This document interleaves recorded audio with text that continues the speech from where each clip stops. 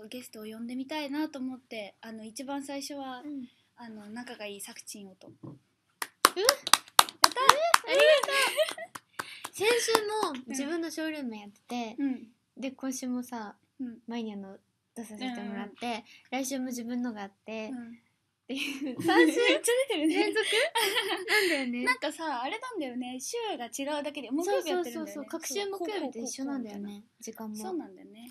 そうなんだね。カッパをチェックしようかな。ショールームいつも配信してる時、マイニャ帝国で、この緑のカッパいるじゃない？サラさんないね。違うけどね。ただ可愛いからこのカッパをみんな着てきてねってこう言ってるんだけど、意外といないじゃん。そうなの。あれおかしいな、いつもあれじゃあみんな洗脳されてないよまだ。なんか前回は最初何匹でしたっけ？25、6匹いたんですけど、ちょっと待って、カッパ数えます。着替えるなら今ですよ。なんかすごいさ、騙されそうなの一つあるんだけど。なんかこれもカッパに入れてあげてるの。あ、そうなの？レベルが上がらなくてまだカッパになれないって方が結構いるから、まあじゃあ仕方ないかって言って、緑なら全部 OK にしてるので、ぜひ着替えてください。カッパビーキがひどい。なんでカッパなの？もっと可愛いのあるじゃんいっぱい。なんかこれ可愛くない？たまたまそのカッパ着てる人がいて、めっちゃ可愛いなと思って。なるほどね。そうそう。あ、待って、増えたよ、ちょっとだけ。数えるね。1、2、3、4、5、6、7、8、9、10、11、12、13、14、15、16、17、18、19。待って。ここ見えるだけで19匹しかいないんだけど。少ないよ。おかしいな。少ないよ。おかしいな。でも優しいね。レベルがまだ低くてっていうのをさ、これでもいいよって言ってあげるあたりがマイニャ帝国。だってさくちんそういうの許さない人。タワー投げたらレベル上がるんじゃないって。待っ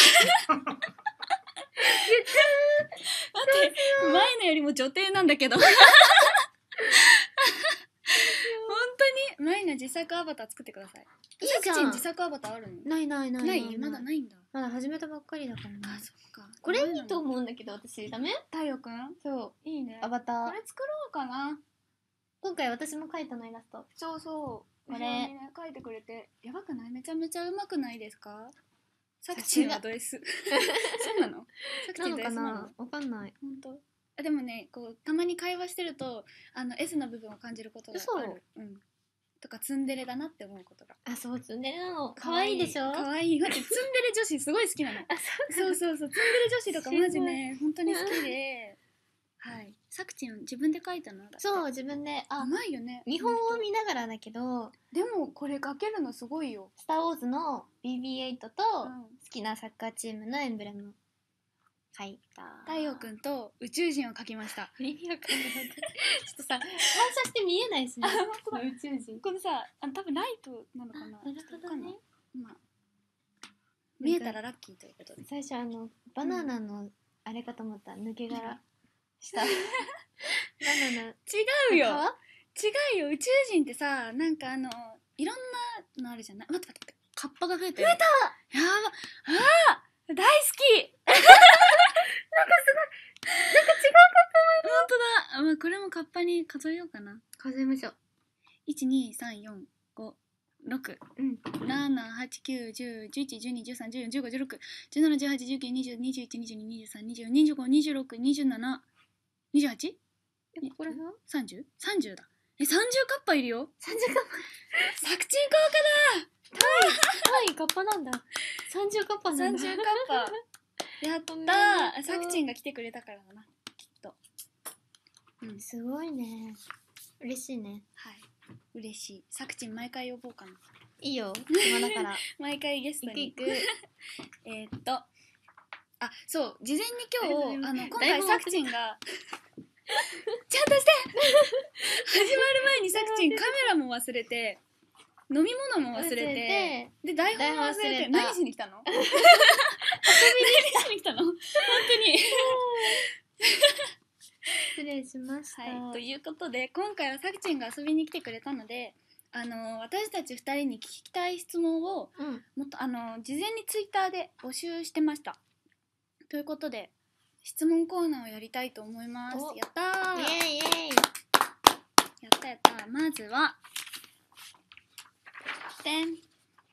お互いの第一印象は、これ多いかもしれない。第一印象だってさ、初めて会ったのってさ、何年前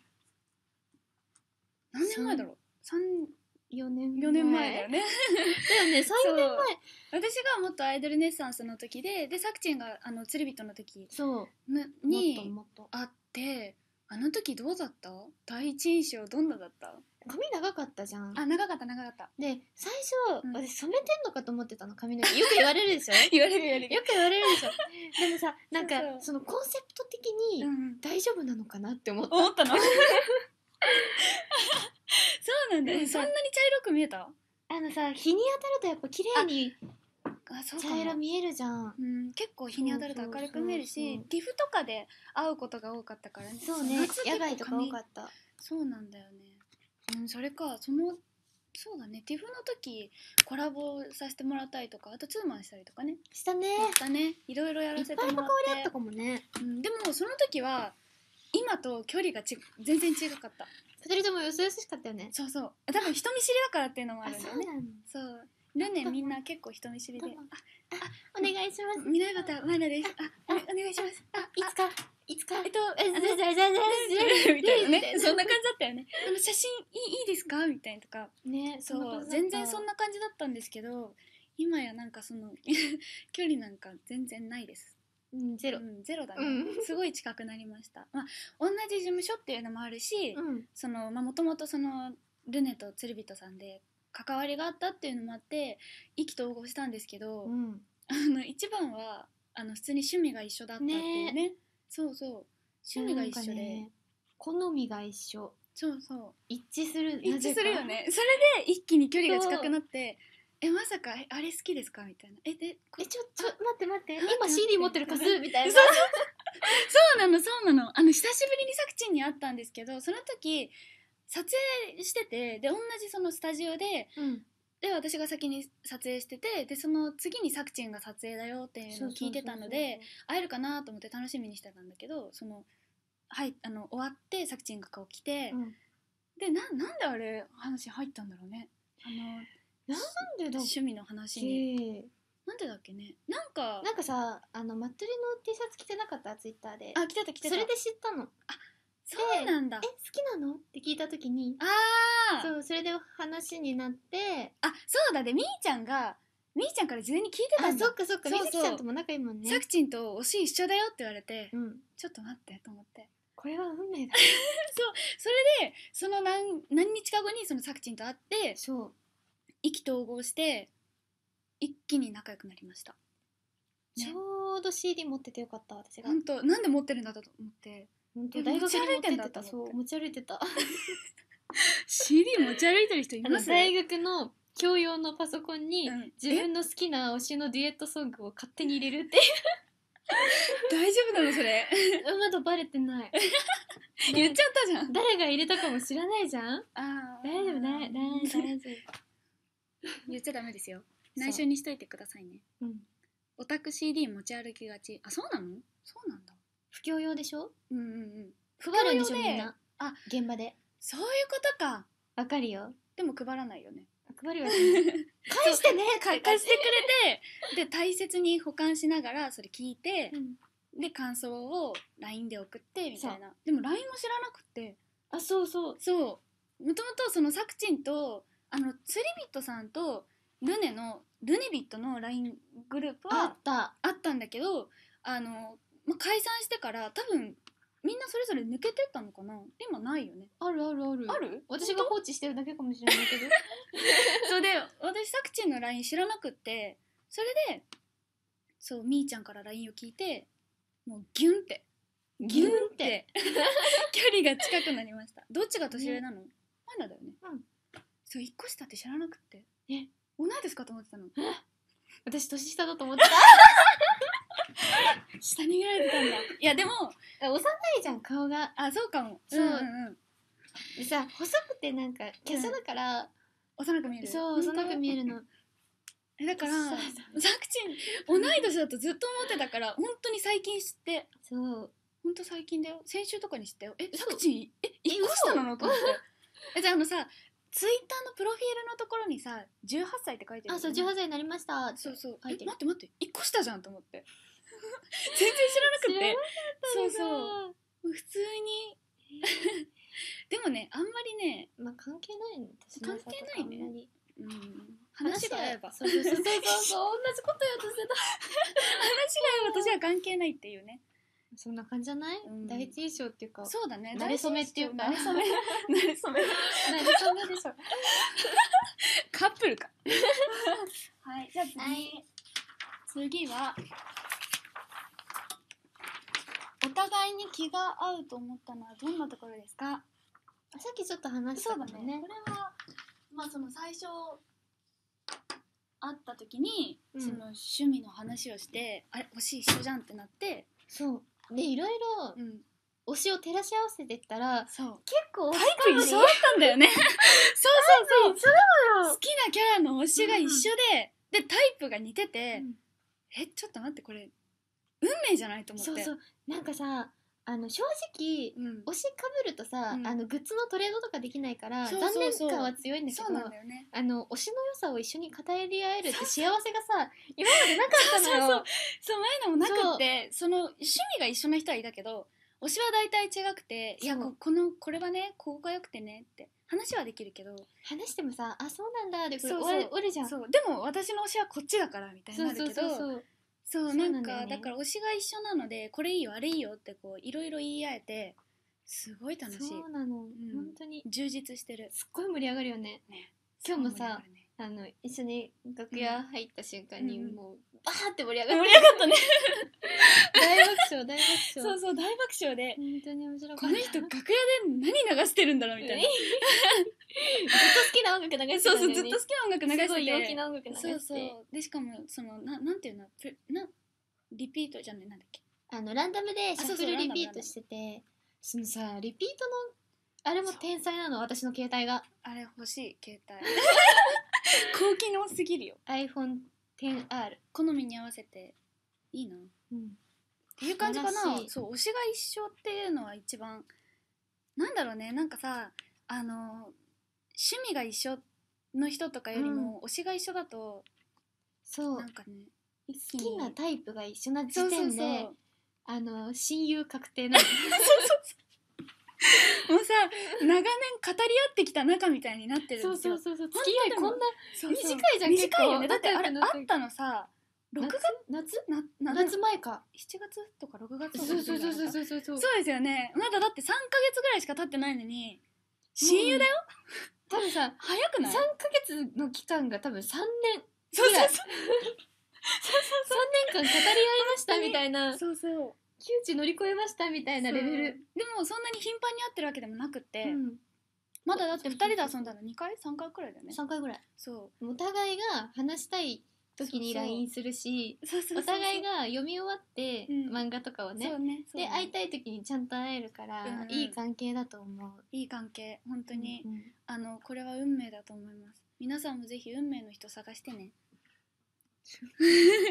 いっぱいいるんじゃない？推しかぶりとか。確かにそうだよね。アイドルさんのファンの方とかさ、なんか好きなアーティストさんが一緒の方とか、結構グンって距離近くなるんじゃないの？推しのここがいいんだよ。待って、今オタク感覚が男と同じだね。だってあれじゃん、同担拒否とかそういうやつでしょ。全然拒否しない。ない一緒にさ推しの好きなところ語り合えるだけで幸せじゃない？そうこんなにだってシェアできるのそうだよいないよ今まで。推しがさそんなにたくさんの方から好かれてるんだなって思うだけで私は幸せ。わかる。そうなんだよね。そう元気でやってくれって思う。この人の魅力を知ってくれる人が近くにいたんだなって思う。それだけでいいよね。そう画面の中の人だけど画面の中の人だけどね。はい、じゃあ次行こうか。はい、今日はいっぱい質問いただいてるのでどんどんやっていこうと思うんですけど、結構話しちゃうね。そうだってもう15分経過してるよ。嘘。パシパシ行く？パシパシ行こう。パシパシ行こう。はい。ちょっと変わっているかもと思った瞬間。変変わってるかもと思おった瞬間互いがさ変わりすぎてさ、そうなんだよね。お変わ互いってるなって実感することないから変だからなんかなんて言うんだろうね、タイプの違う変な人変な人って言っていいのか違うね、ちょっと言い方があれだね。でもいいよいいよ。いやなんかお互いがお互いまあそのなんて言うんだろう、変わってるところがいいなって思うから、その変わってるところが好き。ちょっとじゃねえしなーって言われてるけどそうなんだよね。そうだね、ちょっとじゃないけどモラルはあるよ。うんモラルはある。そうだね。それ以外の話そうどんな変なタイプなんだ。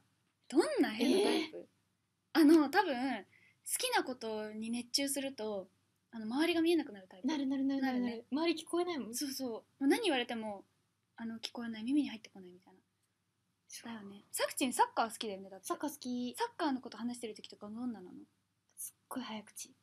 一緒だ一緒。まくし立てる感じなんとかでなんとかなんとかだからなんとかみたいな一人でどんどんテンション高くなってっちゃう。周りは全然そのテンションついていけないみたいな。そう一人で熱くなっちゃうよね。あるよ。前のラグビーすごい好きだから。そうだよね。そうラグビーのことを話してる時とか若干その周りが引くぐらいなテンションで話すから、なかなかねそうついていけないって言われるんだけど。そうなんだよね。オタクは視野が狭くなりがち。そうなの？なんかね周り見ずに熱くなっちゃうからね。そうだね、そうかも。しょうがない。しょうがないよ。サッカーオタとラグビーオタですね。そうだね。スポーツ観戦好きかも。好き。結構そのスタジアムとかに見に行く？行く。なんかツイッターとかでさ、さくちんの写真上げてるのとか見ると、あ、この子めっちゃサッカー行ってるじゃんみたいな。そうちっちゃい頃から結構サポーターで。そうなんだ。忙しくて行けない期間はいくつか何年かあったんだけど、それでも行ける時は行くようにしてたし。いいね。そう一緒だな。本当に一緒なんだよね。こんな近くに同志がいると思わなかった。なんか趣味の傾向が一緒なのかもね。そうだよね。そうなのかもしれない。とかタイプが似てる。その好きなものに対してのなんていうの、向き合い方が一緒。わかる向き合い方が一緒なんで。でもファンの人も多分そういう人いると思うよ。多分ね。分かってくれる人は多いはず。じゃあ話それちゃったけど。次行こう。どんどん行こう。バシバシ。次。2人で旅行するとしたらどこに行きたいですか？どこ？私海外好きだな。例えばどういうのが好き？なんか写真撮るの好きだから。そうなんかロケーションが綺麗なところ、海が綺麗なところとか、あとサッカー好きだからサッカー見に行きたいからっていうので考えるとスペインかな。スペイン行きたいんだ。スペインってさ、なんか美味しいものもあるよね。あ、そうなの？そう。全然詳しくない。食に関して全く詳しくなかった。ごめん、そんなに詳しくなかった。なんかスペイン美味しいものあるよって人から聞いただけだから。するの。マドリード経由して、マドリードでサッカーを見てからイビサに行きたい。イビサ？どこイビサって？すっごい綺麗なの海が。海とかね、街並みがすごい綺麗。あ、そうなの？それはいい。それはいいね。海外行きたいな。でも前のも。どこ行きたい？あれなんだっけ、シンガポールでなってるよね。合ってるよ。マーライオンのシンガポールだよね。シンガポール大丈夫。そうシンガポールのあそこのさ、建物のさ、マリーナベイサンズ。そうそれ。あれでしょ、船が乗ってる。そうマンションじゃなくてプールがあるじゃん。そうあれすごいよね。すごい綺麗だなと思って写真で見て。映画で見たけど映画で初めて見て、そう上撮れるからね。そう上あれ撮れるんで上。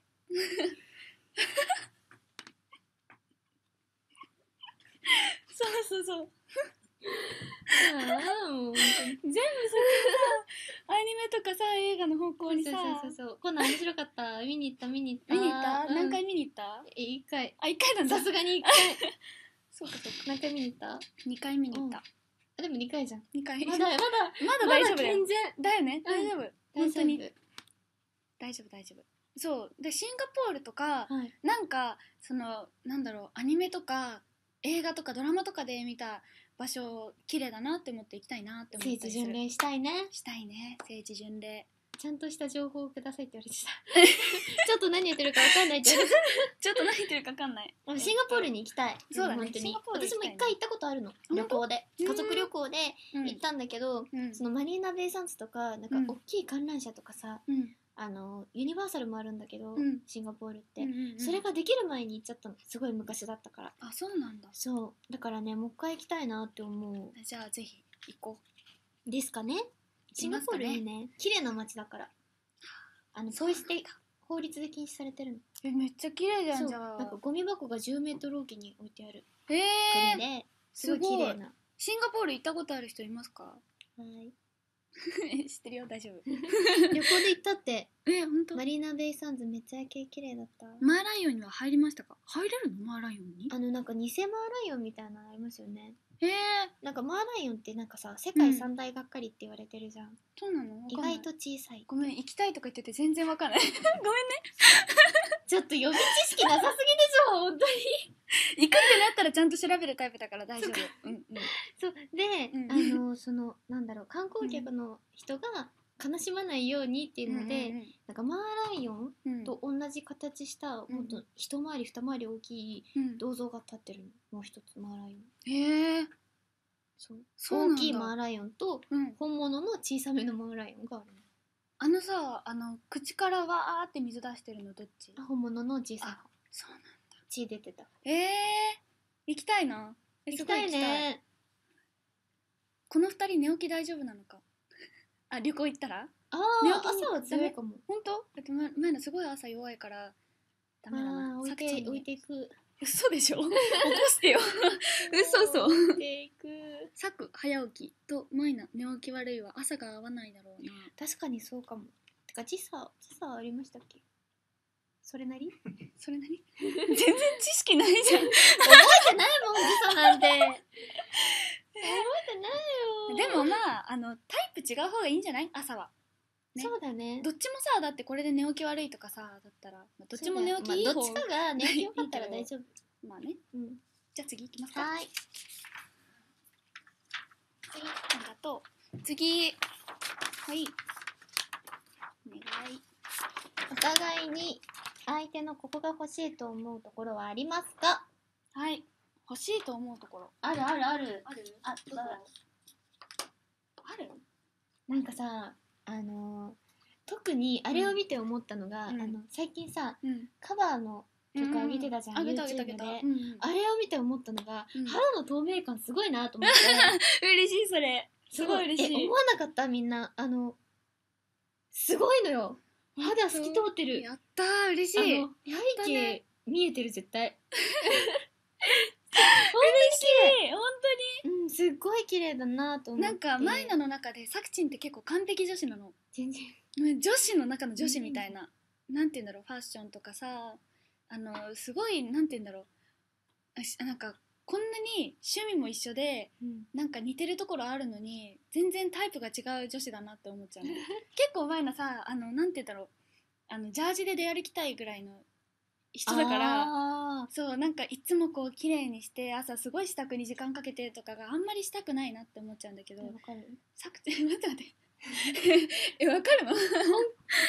何仕事とか、お出かけとか、推しに会うとかじゃない限りは可愛くしたくない？本当？もう前髪上げてキャップかぶってマスクして、待って一緒だちょっと待って、一緒なんだけど、もうすっぴんみたいな。全然違いました、ごめんなさい、タイプ違うとかじゃなかった、一緒でした。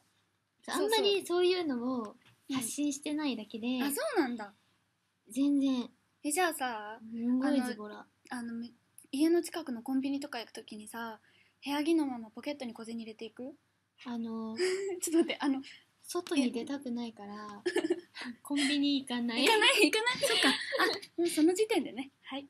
なんか通りがかって、そういえば買うものあったなーってぐらいしか寄らないから、そうなんだ。一回家帰ったら絶対外出たくなくて。まあ普段はね、確かに。だから例えばだよ、一人暮らしとかしてて食料が家に何にもなくて、お腹空いて死にそうってなってても、外に出るのはめんどくさいから食べないで寝ると思う。そのぐらいめんどくさい。そんなに？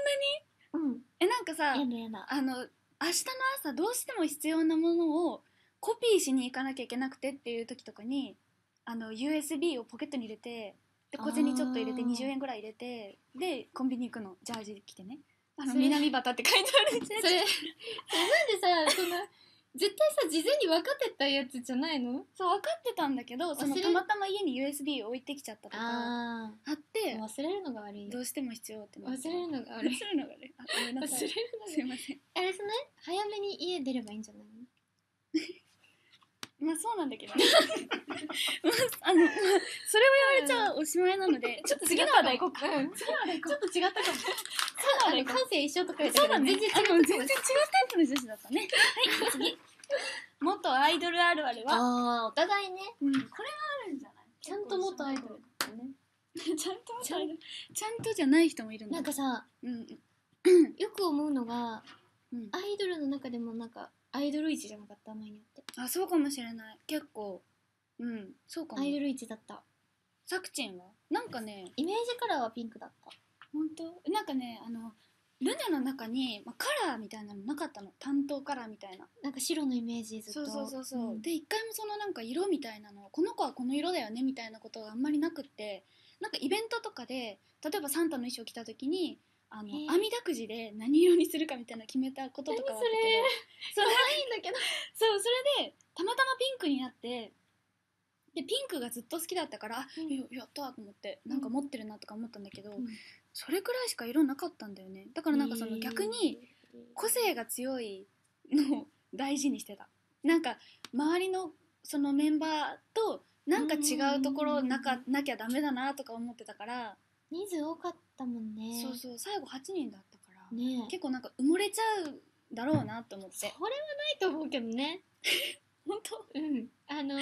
個々で見るとちゃんと個性あるじゃん、みんな。確かに面白かったもん、見てて。なんか知ってる人とかに見てもらったら、多分個性あるなとかって思ってもらえるけど、こうパッと見、例えば TIFF とかで見た時とかに全然個性わからないじゃん。みんな似てるなって、衣装も一緒だし、色も一緒だし。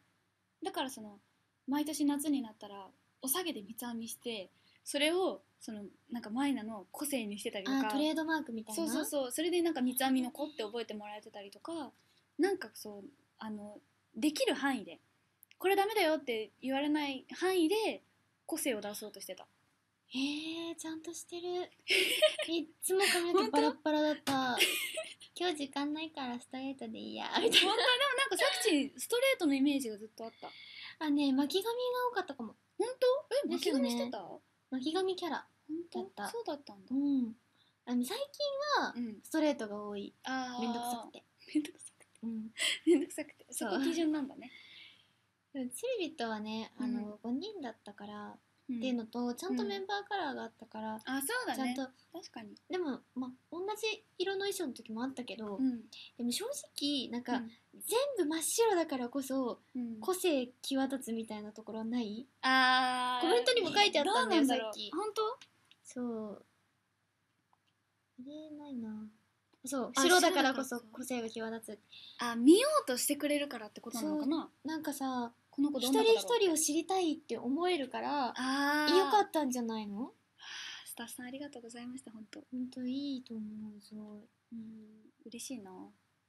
さっきなんか2人はあざといキャラだよねって書いてあって別にあざとくして自分別にあざとくしてるわけじゃなかったんだよね。あざといって言われてたかもしれないけど、なんだろう、わざとじゃないの。違う。いや、前にはね、なんとなくわかるのよ。わかる？私分かられてた？ただ思ったことを言ってただけなんだけどあざといって言われたの？あざといかな。本当？あざとかった？みずきさんの方があざとかったと思うんだけどね褒めてる。かわいい、ちゃんとかわいいを出してたよ。本当？私待って、さくちんはわざとって言われてるよ。わざとって何が？あざとさ？声が可愛いからしょうがない。それはあるかも。そうですか。変えなくていいんだよ。今更変えなくていいんだよ。もう結構な時間聞いてますからねそうだね、そのくらいかな。もっとアイドルあるある。でもアイドルってやっぱさ、可愛いって思われてなんぼですからね。そうですね。可愛いを発信するのがアイドルだとは思ってたかな。確かに。はい、次。iPad の電池がショールームって結構さ、容量だっけ取るよね。そう。家でよく見るんだけどさ、アイドルのなんかありがとうございます。ありがとうございます。さてじゃあ次、安藤咲桜過去南端まいなは〇〇な人だ。〇〇な人だ。なんだろうな。一言で表すとってことだね。なんだろうな。なんだろう。難しいね。これ自分にとってとかなのかな。いや相手じゃない？それぞれを言う感じですよね。そう、自分にとってそのさくちんこんな人だなとか、それでいいのか。なんだろう。なんだろうな。私が最近、知ったのは、最近っていうかさっき知ったけど画伯だなって思った。最近知った。本当に最近知った。画伯？この子は芸術の才能が素晴らしいぞと思った。早くぶつかしてほしいなって思った。そう、さくちんね、すごいいろいろ話してるんですけど、そのなんだろう、推しのこと話してたりとか、そのなんていうんだろう、いろいろ話してて、なんかね、すごいいろんなものを見てる人なんだなって思った。なんかこのグッズ欲しいよねとか、なんかこう自分で考えつかないようなもの、新しいものポンポンポンって出てくるから、いろいろ見てる人なんだなって思った。そんな感じ。ちょっと褒めて嬉しいんだけど。本当？そう、グッズの考案とかねしてるよね。そうお互いにね。そう、このグッズこうだったらいいのにねみたいな。だからなんだろう、さっきも太陽くんのグッズリストバンド欲しいよねって言ってくれたりとか、そうでそのこういうのだよねとかね。そう実現するといいね。したい。なんか腕につけるんじゃなくて他の用途がっていう話を、ね、そうだからさくちんにちょっと考えてほしいなってちょっと思った。でもね、グループの頃はダサくちんって呼ばれてたんですよ。嘘なんで？なんか私服がダサいらしくて。嘘だ。いや今は、自分で言うけどさすがに改善されたと思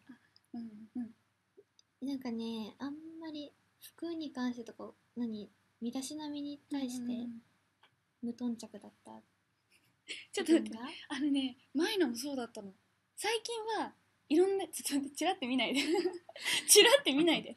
でもこの服かわいいなって思った。なんて言うんだろう、いろいろ見るようにしてるの。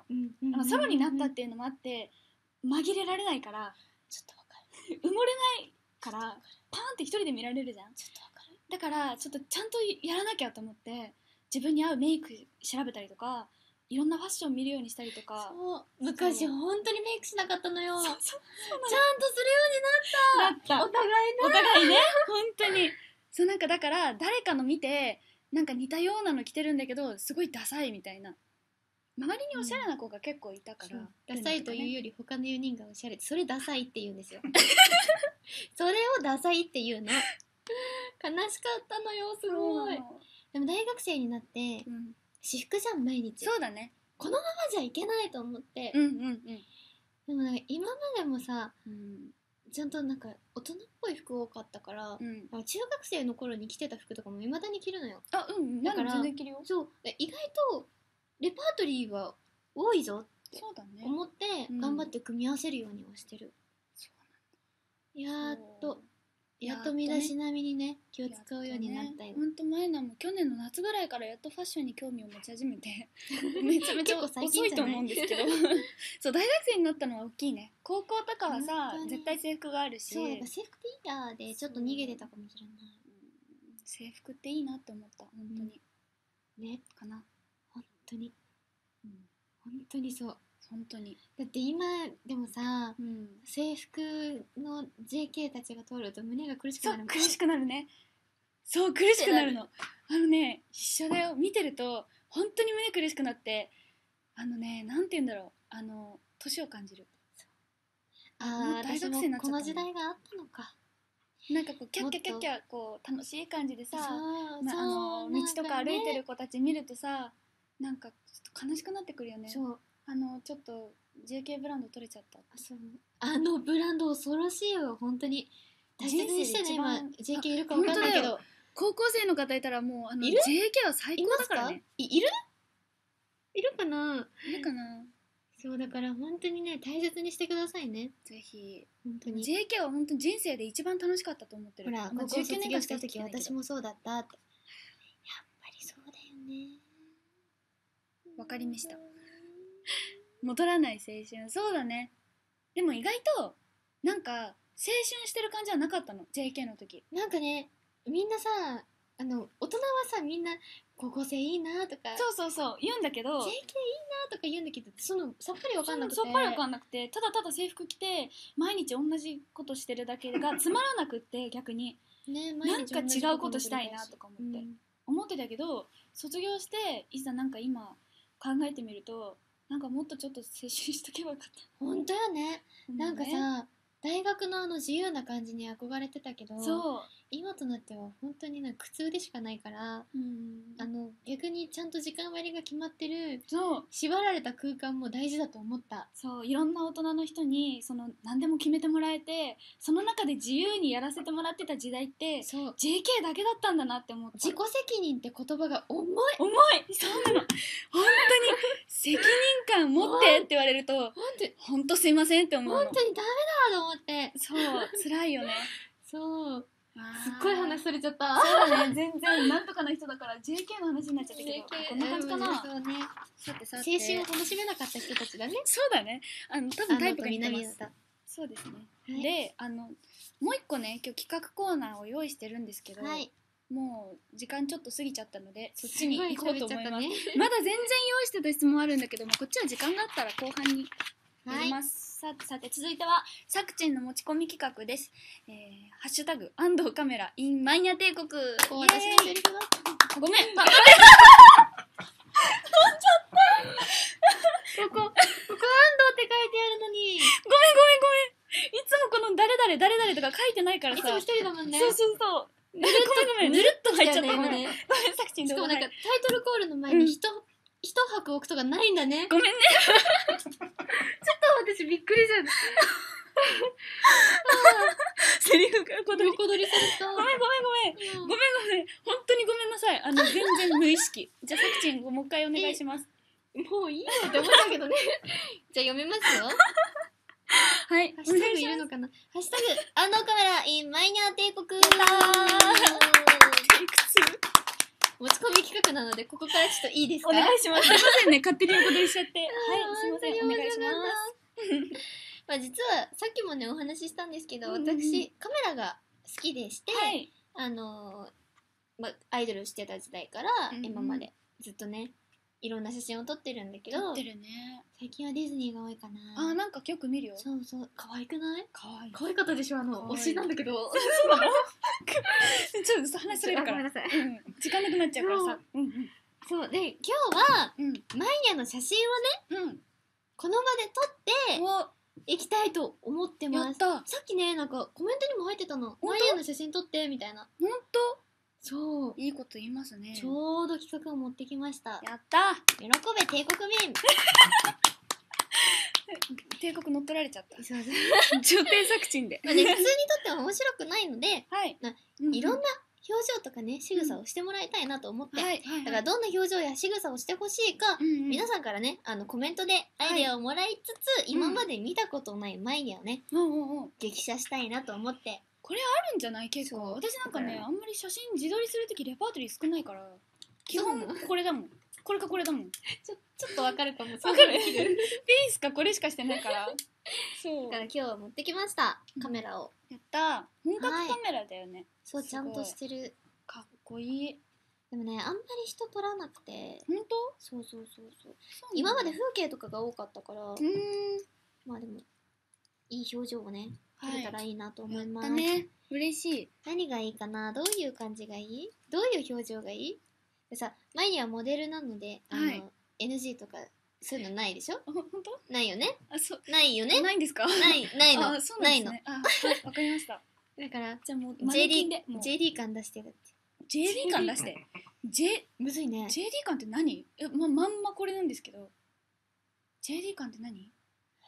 大学生感出すには大人っぽくってことじゃない？大人っぽいよ。いつもさ何歳ぐらいで見られるの？待ってね。なんかね服装とかメイクによっても違うの。なんか結構メイクバッチリ赤いリップとか塗ると大人っぽく見られたりとか、とか結構すっぴんに近いナチュラルメイクだと高校生中学生に見られたりとか。中学生。そうそう、この前中学生に間違われて。いいことだよ。本当？うん、ありがとう。いいことよ。どうもありがとう。自分より下に見られたことないもん。本当？ないの？ない。結構童顔じゃない？さくちんって。本当に？うん。基本言われなくて。本当。だいたい23、20。めっちゃあれじゃない？だってまだ18でしょ？18よ。でもね、こっちからすると大人っぽいって思われるのすごい羨ましいなと思う。あ、そうなんだ。うん。背伸びしたくなる。さあ、いきますか。はい。どういうのがいいかな？大人っぽくって入ってたけど。大人っぽく。なんだろうな。プライベートでさくちんと遊んでる時の感じで。めっちゃニコニコしてるじゃん。そうだね。めっちゃニヤニヤしてんじゃん。多分推しのこと語ってる時はどうすればいいかな。こっち？こっから撮りたい。あ、確かに正面こっちだもんね。こっちで撮ってからこっちでまた。待って。さくちんと会ってる時自分どんな顔してる？ニヤニヤしてる。ニヤニヤしてる。じゃあちょっと推しのこと語りながら撮ってもらってもいいですか？私が？そう。多分それだったらさ、自然なさ、あれが撮れると思うんだよね。私に無茶ぶりすんのやめて。私の企画。でもカメラマンさんって結構さ、言ってくれるじゃん。なんとかだね、こんな感じでとか言ってくれるじゃん。じゃあいつも人撮るときに私がやってることやるね。何？本当にね、なんかね、気持ち悪いってよく言われるんだけど、こうやって撮るときに、それさ、ワンちゃんとか猫ちゃんにやるやつじゃん。いつもやってる。そしたらね、結構ね、思いっきり笑ってくれるから、自然な表情が撮れると、カメラマン正当化させてる。キモって書いてる。やめてください、本当に。サクが見本やってあげてよ、だって。いいんじゃない？何がどういうこと？やだよ。だから私の企画だって言ってるじゃん。ごめん。どんどんこっちに持ってっちゃうんだよね。本当にもう。いいいね、推しの話語り合う感じとか。推しのこと語ってる時は結構、やばい顔してるから。やばい顔してるよ。ニヤニヤっていうか、ニヤニヤ通り越してすごい気持ち悪い顔してると思うから。でもね、大人っぽいマイニャが見たい、私。大人っぽいマイニャ。どんなだ？大人っぽいマイニャ？あとね、横顔好き。ほんと？じゃあ横顔撮って。いいよ。横顔はね、好きって言ってくれるさる方多い。そうなんだ。ちょっと待ってね。明るさが。明るいね。ここ明るいのよ。ラーメン食べてる前にだって。ラーメン食べてる時どんな顔してんの？ラーメン食べてる時ニヤニヤしてる。大体好きなもの。違う、推しとのその推しのニヤニヤレベルは、自分史上一番気持ち悪い顔してると思うの。今まで生きてきた中で。怖い。でもラーメンはその中間くらい。中間くらい。正面からいきますよ。はい、お願いします。どういうのがいいんだろうね。基本ニヤニヤしてる。大体ニヤニヤしてる。どこ見てればいい？こっち見て。はい。はい、かわいい。はい、かわいい。あ、かわいい。ほら、こういう顔。こういうのをいつも撮ってる。あ、かわいいね。なんだろうなっていつもやってる。よしって言われる。面白いな。いいね。さくちんに撮ってもらえる人多分幸せだね。すごい。そう、大人っぽさがね、出てこない。あ、ごめん。出して。出すの？自分史上最高の決め顔してみて。そう。決め顔。どんなだろうな。大人前には出す。なんで笑うんですか？なんで笑うんですか？おかしい。ちょっと待って。大人っぽい顔できないじゃん。これじゃない感がすごかったよね。マジで？ごめんね。ちょっとわからなすぎてさ、吹き出すスタッフさん。ちょっと待って。熱い。肌白いな。ありがとうございます。そう、焼けなかったの今年の夏全然。外出てないでしょ絶対。出てんな。あ、出てる。本当？うん。大人っぽい表情もらってる。てかね、ちょっとわかんないの。さっきからね、スタッフさんに笑われたりとかしてね、何が大人っぽいのかわかんなくなってんの。自分の大人っぽいどこなんだろうと思って。ダメだね。じゃあ、あざとい感じ。あざとい感じ？アイドル時代を思い出して。どんなのやってたかな？あ、これやってた。アイドルあるある。ぽい。あざとく行こう。あざとい、オタクあざといの好きだから。ちょっとスタッフさん後ろ向いててもらっていいですか？すごい爆笑してるんだもん、さっきから吹き出してんだもん。かわいいかわいい。あ、オタク好きな顔してる。あ、笑わない笑わない。仕事ですよ、仕事。すいません、はい、すいません。仕事ですよ。ごめんなさい、ごめんなさい。はい、私今日これ重かったんだからね、カメラ。そう、ごめんなさい。はい、すいません。かわいい。あ、目線そらすのいいね。かわいい。あ、かわいいね。はい、ごめんなさい。ちょっと自分でもしんどくなってきた。なかなかにね、恥ずかしいよ、これ。画面に一人で映ってるんだけどね。やばいね、これ。いいんじゃないですか？あー、投げキッスだって。嘘。投げキッスいいじゃん。投げキッス。あ、この前でもツイッター出したから、これはいけるかもしれない。いくよ。はい。あ、かわいい。あ、かわいい。その口がいいと思う。そう、あ、かわいい。いいよ。何してんの？カメラの画面消してる。恥ずかしすぎて。JD になってこれはね、結構恥ずかしい。いけるいける。まだいける。いけるまだいける。次は今のうちだよ。子猫感だって。子猫か。あれじゃん。これ。待ってるにゃか。そう、それ。いける。いまだに言うそれ。言わない。ルーネ解散ちょっとしてから言ってない。今お願いしてもらってもいいですか？今待ってるにゃ。あ、かわいい。テレ顔もね、結構いいと思う。マジで。私が喜ぶ。サクチンコレクションに乗れる？やった。カッパ口だって。カッパ口ってカッパ口って何？カッパ口って何ですか？アヒル口？カッパ？アヒル？アヒル？あれじゃん、アバターと同じ顔してみてよ、アバターと。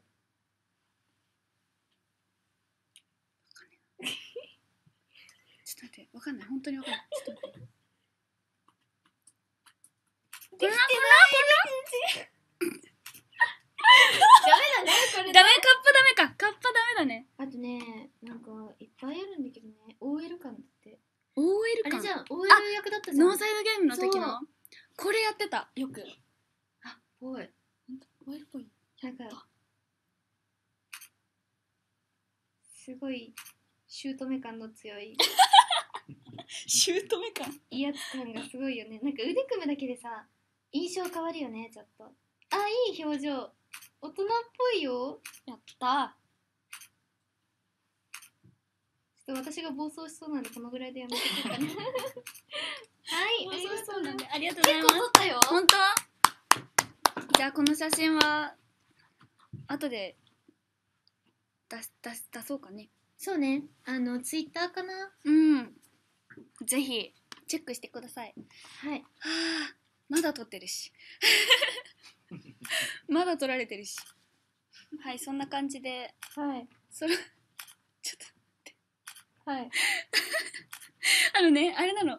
なんて言うんだろう、撮影で撮られるのは全然大丈夫なんだけど。仕事ですよ、これも。あ、ごめんなさい。すみません。仕事でした。はい、撮影でした。ごめんなさい。そう。なんかね、腰痛い。頑張って、さくちん。頑張って。指さしてお前だポーズ。お前だ。レス？構図が違う気がする。あ、かわいい。あ、指にピンと合っちゃった。ちょっと待ってね。うわ、いいね。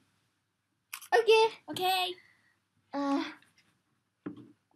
こんな感じですかね。どうでしたか？疲れちゃった、ちょっと。いいよ。楽しかった。本当よかった。なんかさ、今までディズニーとかで推しとか可愛い子いっぱい撮ってたけどさ、レスがちゃんと降りかかることなんてなかなかないから、そうなのか。嬉しかった。よかった。いい表情を引き出すって難しいなって思う。結構引き出されましたけど。本当？よしって言われた時はちょっと面白いでしょあれ。面白いね。本当にやるからね。サクチンのペットになった感じでした。本当にあ、可愛いってずっと言ってる。よしされてる感。どこから声出てんだろうみたいなね。この辺から声出てるね。よしそんな感じ。はい、そろそろお時間なので、もう結構過ぎてるよ。だって51分でしょ今。51分だよね。本当だ。そうでもね本当だ45分からエンディングって一応書いてあるんだけどだいぶ暴走しちゃった。だいたいなんか最近エンディング入るのも10時過ぎてからとかになっちゃってることもじゃあ大丈夫だ。あるからちょっとまあ延長しちゃうこともあるんですけど、じゃあエンディングいきますか。そろそろ、あ、待って1000人超えてるじゃん。嬉しい。やったー、ありがとうございます。やったね。さくちんいるからだ。嬉しいな。マイニャが投げキスしたからだ。多分あんまり映ってないと思うけど隠したもんね。隠したさすがにね JD でねちょっとね撮られてみたらわかるよ。多分投げキスしてとかよしよしよしって言われながら撮られるの結構ね心にぐさってくるものがある。本当に JK だったら余裕だったけど JK ってすごいね。すごいよね。制服着てたらねあれすごいよ。今日の結論 JK ってすごいだよ。多分ね、そうだね。恐ろしいもんね。 JK すごいっていうことで、じゃあエンディングに行きますか。はい。最後お知らせのコーナーです。まずはさくちんお知らせお願いします。はい、先ほどもお話しさせていただいたんですが、私各週木曜日にショールームを21時からですね、行っております。タイトル番組名は桜ラウンジ。桜ラウンジ。そうですね、ラウンジ、桜ラウンジ。じゃあテロップ出しとこう。そんなのできんの？違うね、テロップの今あんまりねよく分かってないんだけど、あ、テロップって言っちゃった。ごめん。桜ラウンジね。ごめんね。そう、桜ラウンジっていう番組をね、行っているんですが、次回は来週の木曜日26日。それ、夜の9時からです。なんと、ゲスト出演がございまして、そちらは長谷川瑞希が登場するので、皆さんぜひお忘れなく、ぜひ見てください。右上のハートボタンを押して、ハートマークをクリックして、こっちか。これでも前の配信であれになっちゃうから。桜ラウンジね、忘れないようにお願いします。ぜひピッてハートマーク押してください。そして今月6日に公開になりました映画「かぐや様は告らせたい天才たちの恋愛頭脳戦」に出演しております。すごいね、映画だよ。もう多分ね、見てくださってる方もいらっしゃると思うんですけど、見つけたよっていう声がね、何よりも嬉しいので、よかったら見たらね、報告してくださったら、ぜひ報告してくださったら報告してくれたらなと思います。あさって見に行くって。イエーイ。本当はぜひ感想聞かせてください。私探してね、私を。見に行こう。漫画でねちょっと見てたの。かぐや様を告らせたい。そうだからさくちんこれ出るのと思って。いや私もね、好きだったのよ。あ、そうなの？ね。私これ出るのみたいな。それびっくりだね。大興奮だよ。本当に嬉しかったです。それはもうぜひ見なきゃですよ、皆さん。見に行きます。ですね。ぜひ劇場でご覧ください。そして最後につりビット全曲 CD ネバーエンディングストーリーオールオブつりビットが絶賛発売中です。つりビットの集大成ですね。お手に取って絶対ね、車とかで聴いてもらえたら嬉しいな。いいね。ドライブにふさわしい曲がたくさんあるし、いいじゃん。なんかさ、その CD なんか入れてるとさ、いっぱい流れてくれるからさ、なんていうの、車に入れて通勤の時とかさ聞いてみたらいいんじゃないですか。通勤？なんか通勤毎日さ、ちょっと待って、車で通勤ってなるとそれ違うか。そうだね。少数派だと思うな、私。ごめん、前の中のサラリーマン像がちょっと二次元寄りだよね。腰に偏っちゃっててごめんなさい。ね。そうだね、通勤車で行く。そうだね。ちょっとごめんなさい。聞かなかったことにしてください。はい。あと撮って。撮ります。はい。にゃ撮って。はい。SNS こちらです。やっております。Twitter と Instagram はまあ最近始めました。可愛いですよ、インスタ結構ねこだわって出してるの。本当？めっちゃねおしゃれだし、本当可愛い。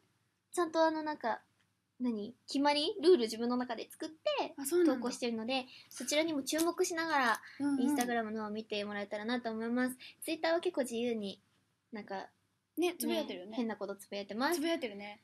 面白いって言ってもらえるのが一番嬉しい。ぜひフォローしてください。ぜひお願いします。そんな感じかな。以上です。次明日金曜日イベントに出演させていただきます。府中駅前欅並木通りで開催される明日ラグビーワールドカップ2019の、開幕なので、開幕戦のパブリックビューイングのトークショーに出演させていただきます。やった。おめでとう。トークショーは試合前の6時50分頃でハーフタイムと試合後に行います。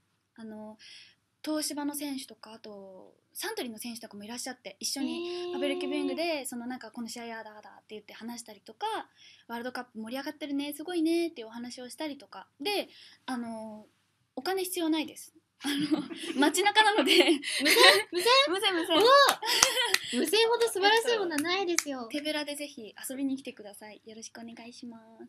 いいね。で、明日夜11時30分からはテレビ神奈川さんの館内デビル南端まいなの目指せ47都道府県ライブ&カレーのコーナーに出させていただきます。いいなカレー、私も好きなんだよね。そう、なんかレトルトカレーを全国のレトルトカレーを紹介してて、レトルト面白いよ結構。なんかね、変わった色のカレーがあったり、これどんな味するんだろうって不思議なねカレーがあったりっていうのを紹介してます。着色料ってこと？なんかね、オホーツク海をイメージした水色と白のカレーがあったりとか。美味しいの？美味しかった。すごい。なんかね、クリーミーな味して美味しかったりとか。面白そう。そう、あとは普通にお肉ゴロゴロって入ってるすごい美味しいカレー紹介したりとか、結構なんか面白いのでぜひ見てください。はい、ぜひぜひ。そして池袋サンシャインシティの展望台で、9月23日まで開催されている天空のラグビー展トークイベントにも MC として出演させていただいてます。 MC として出演させていただいています。はい、出演させていただいてます。次は21日土曜日、今週土曜日と22日日曜日と23日月曜日祝日にMC で出させていただきます。トークコーナーなんだけど、トークショーなんだけど1時間なので、見やすいかなって思います。でめちゃめちゃ景色が綺麗なので、池袋の本当にてっぺんのところでトークしてるので、ぜひ。すごいね。ぜひ見晴らし良さそう。そう、本当に天気とカラーって晴れててあったかいし気持ちいいので、ぜひ遊びに来てください。よろしくお願いします。待ってます。あともう一個いい？いいよ。めちゃめちゃさくちんの告知のところより倍くらいあるからごめんなさい。そして自分の番組なんだね。そして9月25日はファースト CD シングルのリリースと渋谷エッグマンでのリリースワンマンライブ行います。リリース、そのファースト CD シングル切ない命っていう CD なんですけど、来ました。本当やったー、嬉しい。その CD のリリースとリリース当日にバンド編成でリリースワンマンをやるので、短い時間なんですけど、でもバンド編成で聴けるリリースイベントはここしかないので、いいね。でリリーベ初日なのでぜひ遊びに来ていただけたらなと思います。絶対楽しいです。ぜひ遊びに来てね。買わせていただきます。ありがとうございます。そしてそのリリースイベントも続々とホームページとかでお知らせしているんですけど、もう結構決まってて、9月の後半とか10月入ってからもいろんなところ行かせていただきます。まずは関東かなとか、静岡も行かせていただくんですけど、関東に結構行かせていただきます。続々と第2発表とか出てるので、ぜひそれチェックしていただけたらと思います。すごいたくさん会えるじゃん。そうなの。よかったね。楽しみで、久しぶりのライブなんだよね。そっか。今までさ、あれでしょ、ドラマの撮影とかで忙しかったでしょ。そう、ライブがあんまりできなくって、ほんと3ヶ月ぶりくらいかなにライブをやるので、本当に私自身ドキドキで楽しみにしてるので、ぜひ遊びに来てください。すごい、だって今見てる人来てくれるんだから1167人だよ。どうする？本当に来てくれる？みんな来てください。ぜひ遊びに来てね。そしてさくちんの映画も見てね。ありがとうございます。かぐや様を告らせたい。すごいよね。だってさ、いろんなとこで見るよ、ポスター。すごいよね、今なんか。そうね、私もびっくりよ。本当に。もともとさ、原作が素晴らしいものだったじゃん。期待値も絶対高いと思うのね。確かに。お楽しみに。ぜひ劇場でお願いします。ぜひ。好きなものをね、お仕事にできるって幸せなことじゃん。幸せだからラグビーのお仕事とかもさ、絶対楽しいでしょ。すごい楽しい。本当に楽しい。こういうお仕事って本当にそういうところが夢があるなと思います。そうだね。大変なこともたくさんあるけどね。